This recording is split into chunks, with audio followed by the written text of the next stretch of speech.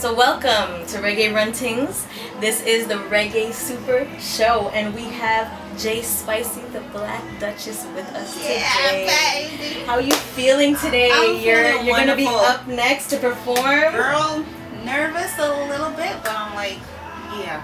Yes, feel the vibes, yes, everything. Yes. So can you tell some people, your fans, what you have for them to look forward to in the coming months, the future, anything that you'd like to tell them? Alright. Hello everybody, it's your girl again, Spicey.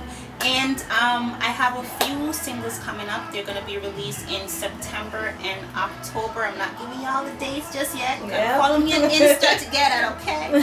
But it's been, working, trying to establish myself as an artist. And to be honest, one of the biggest obstacles that I have faced is believing in myself. It was all mental for me. Yeah. It was all mental for me. I was loving everybody and I wasn't loving me. I was giving them. You have to love yourself. Do that, and it feels good. Yes.